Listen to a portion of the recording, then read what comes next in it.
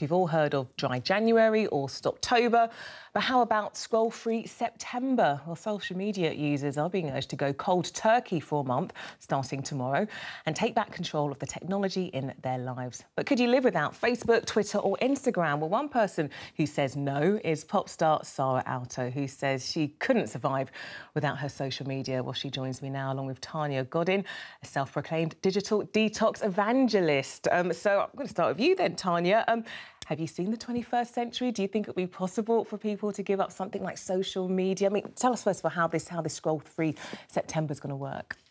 Well, I just want to say that I worked in tech for 20 years. So, yeah, so I do know all about the attractions of social media and I use it myself. I think scroll-free September is about us all just trying to put it down for a bit.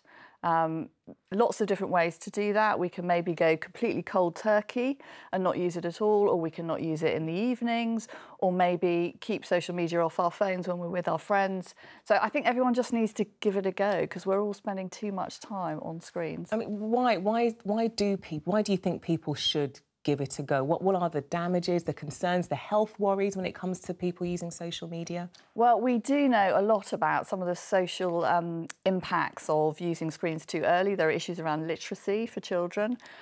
We know that sleep and screens are linked. I think the NHS said this generation was the most sleep-deprived ever. And, of course, there's all the mental health issues to do with, you know, kind of FOMO, the comparison issues with a platform like Instagram, and just, you know, general happiness levels when we're spending too much time online. So, Sara, could that convince you to maybe try giving up social media? I would love to try. And I am trying, but it's just so hard. Like, I'm starting my tour in October in the UK and, you know, social media is free promotion. You know, I have to be there and telling people about what I'm doing. So, but of course, I could try to reduce it a little. So, Sara, how much do you use social media? Are we talking first thing in the morning, last thing at night? Talk to me. Oh, I would want to lie. Oh, God. But, yeah, it's too much. It is, honestly. And I tell myself that, oh, no, it's OK.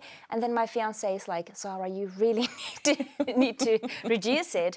Because it is true. Like when I wake up, I go online and I see what's going on and what to post, and I'm always thinking about it, like what to do next on social media. Because when you are an artist, you have to do that every day.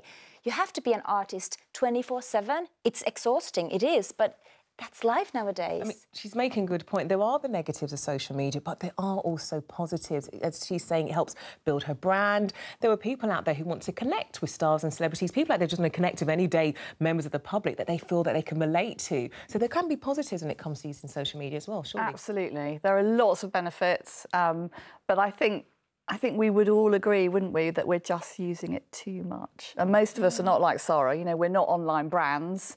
We're not communicating all the while with our fans and followers. We're just ordinary individuals. And I just think it's gone a little bit too far. I mean, really quickly, Sara, do you think you could give it up for a day, two, a week? Well, yeah. Actually, I'm going to a retreat in a week and I have to give up my phone for 2 days. Okay. And I don't know what's going to happen. You're going to love it. I am going to love it. Good luck. Let us know how you go. So that's about how the shakes go as well.